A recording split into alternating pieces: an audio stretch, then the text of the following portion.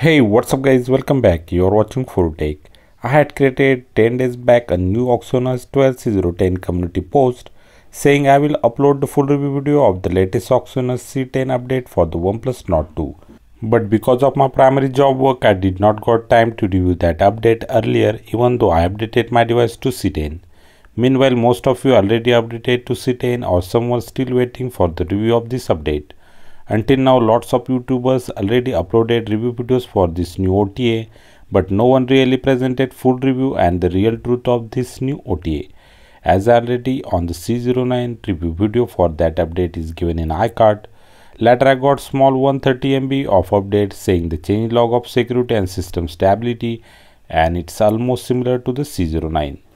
But if you are upgrading from the OxygenOS 11, you will get the full 4.4 GB of OTA. You can also use the OxygenOS Updater application to install the update. So today in this video, we will see full review of new OTA after 10 days of usage, its performance, CPU throttling issue, battery performance, and finally I discuss some major issues which no one tried to tell you about this update, like 5G networks and the downgrade issues.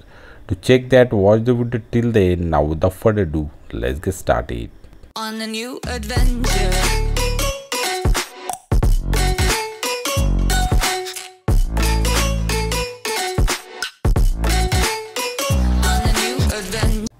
I already downloaded and flashed this new update of my OnePlus Nord 2. Now if you check the about phone after the update, you will see we are now on the latest OxygenOS 12 C10.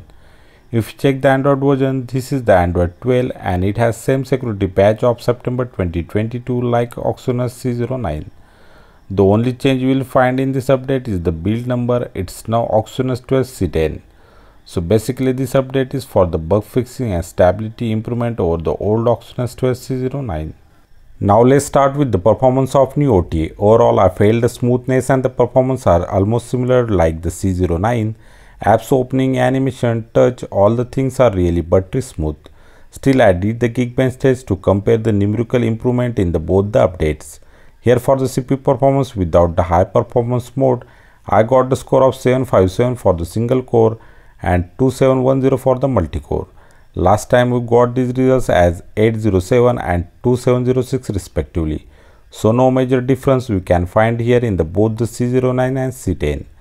But after enabling the performance mode, when I checked the performance, I got the score of 850 for the single core and 3062 for the multi-core. Last time these results were 845 and 3228. Here the major drop found in the multi-core performance in the new C10. But the performance mode should be only used while using the heavy tasks like the games etc. So it's not a big deal. When I checked the CPU temperature after running both the tests, here is the slight rise in the temperature up to the 45 degrees Celsius. For this GPU performance on the OpenGL drivers, I got the score of 5158. Here again you can find the massive drop in the performance as compared to the C09. There we got the score of 5662.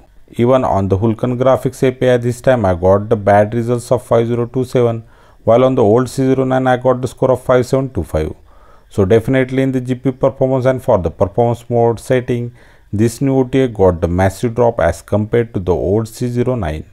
But in the real life day-to-day tasks, you can't feel these issues. You may only feel the effect of these values while doing the heavy gamings or the task. I also checked the CPU temperature to confirm if these results are because of the heavy temperature rise, but temperature are still between the 45 to 50 degrees Celsius in the whole the performance test. Now let's check out the CPU throttling issue that we got in the old update C09. In the older video, we already seen we got 64% of CPU maximum throttling, which was the lowest result we got till the date on any OTA update for the OnePlus Nord 2. So I ran the CPU throttling on the 20 threads and with the CPU temperature monitoring enabled. I ran the test for the 5 minutes, but immediately after the 2 minutes CPU throttling was started and you can see the red graph everywhere.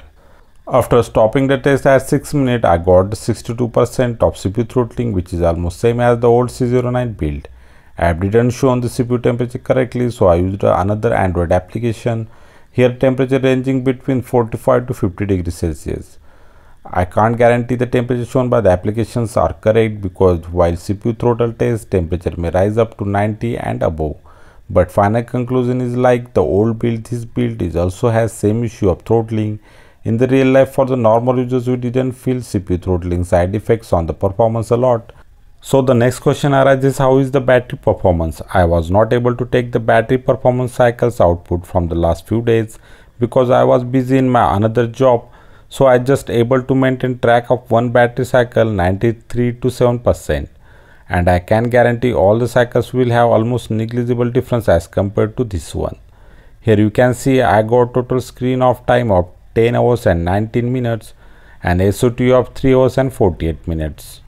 Total usage I got here is only 14 hours. Deep sleep state battery drain was 5% per hour, means if you keep the phone idle for the 10 hours and didn't use your phone, after 10 hours when you check your phone, its battery will be drained up to 50% from the 100%. These are highly disappointed results I got on this new build. Actually, I used this device after adding my primary SIM.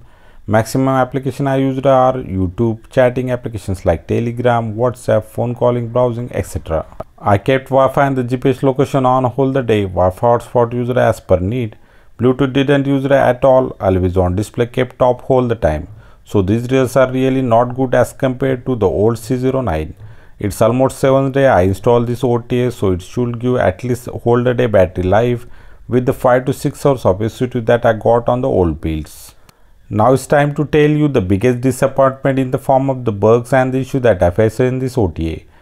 First one is, once you upgraded to the C10, then there is no way to downgrade because you will not get any local install option in the about device 3 menu. Like the C09, you can't flash the downgrade package here. You can't even use the local upgrade application that I have given in the video description to sideload the OTA or the downgrade packages. If you try to boot in a stock recovery to manually flash the downgrade packages, you will not get any install option in a recovery. There is no Fastbootmode working, so you can't use any partition backup to restore via Fastboot. And if something goes wrong like the bootloop, soft brick or the hard brick mode, you can't able to use the MTK client, that is the only last hope for the modders to recover your device. MTK client detecting the device but showing the handshake error. Few days back I got the message from one subscriber who had messed his device by flashing the C10 OTA via TWRP, and OnePlus Service Center denied to solve the issue and asking for the motherboard replacement at the cost of 21k. What a joke is going on. I think OnePlus intentionally blocked the Fastboot mode and the BROM mode so no one can do the modding and can't able to recover their devices so they can run their service centers. Another issue that most of the users found recently, the carrier like the Airtel launched the 5G service and our device is 5G capable. But when I went into the network setting, here you can see it showing the network setting only 4G, 3G and 2G. Now download the Airtel application from the Play Store and check the 5G compatibility of the device. Here it's showing the device hardware is 5G capable but software is not ready. Even OnePlus accepted this issue in their community post. Even the advanced engineering mode is not working on the OnePlus Nord 2 on the OxygenOS 12. Then why OnePlus is releasing the updates on updates without fixing the issues? So what is my final verdict? This new OTA is totally waste. If you are on the C09 or the OxygenOS 11, stay on the OxygenOS 11. Don't try to use the OxygenOS 12. OnePlus already messed OnePlus Nord 2 with the new OxygenOS 12 and they are not trying to improve the device. They are actually downgrading the user experience on the latest updates. That's it for today guys. If you think I help you, then please do like and share this video, subscribe to the channel, press the bell icon for the notification of our upcoming content. Thanks for watching. See you next time. Take care. Bye bye.